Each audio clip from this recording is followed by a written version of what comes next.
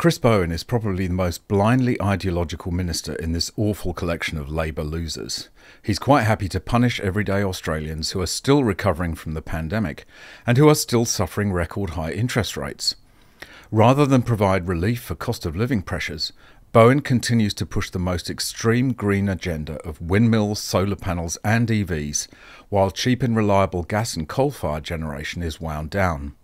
Now, even our dim-witted Prime Minister Anthony Albanese has realised that this path is almost suicidal, and, following the Biden administration's watering down of the US EV mandates, has finally tightened Bowen's leash, and has relaxed the fuel efficiency standards a bit.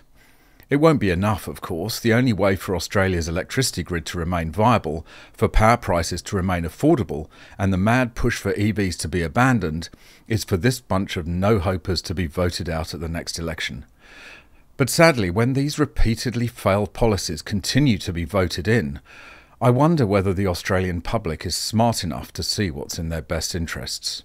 Welcome back to MGUY, British engineer and lawyer turned Sydney YouTuber. Please be sure to like, share and subscribe, hit the notification bell, drop a comment down below, and don't forget to follow me on Instagram and Twitter X.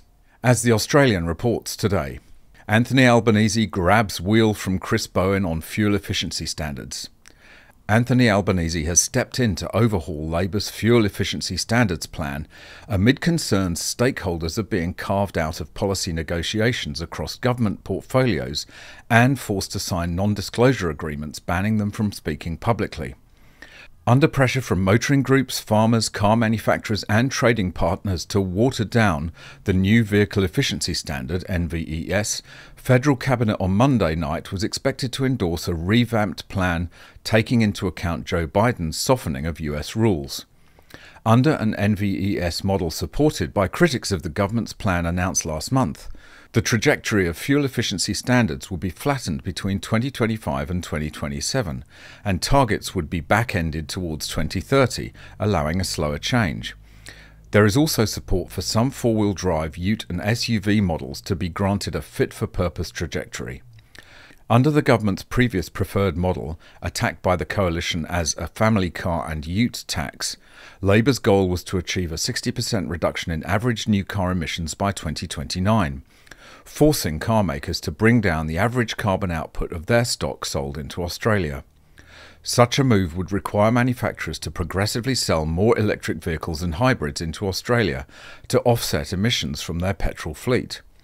A credit trading system would allow suppliers who beat targets to trade credits with those who fell short. Car makers would be fined about $100 per gram of carbon over which their fleet exceeds the threshold. What is more shocking, however, but not at all surprising given how climate and energy policy is generally dealt with, is that key stakeholders were actively excluded from the process, essentially silencing any dissenting voices. The fuel efficiency standards impasse comes amid souring relations between the government and industry groups, business leaders and transparency activists over the increasing use of NDAs, threat to freeze out critics and blocking the release of freedom of information requests. Mr Bowen said on Monday the government had been consultative on the NVES despite the Federal Chamber of Automotive Industries and Australian Automobile Association, which had critiqued the government's approach, being excluded from a key meeting with government officials last Thursday. Just like the IPCC, where any scientist, no matter how credentialed or respected, who disagrees with the consensus is excluded and silenced, so are any critics of this government's mad fuel efficiency standard, which will force ordinary Australians to abandon their utes and trucks and buy hopeless EVs. Next year's general election cannot come soon enough.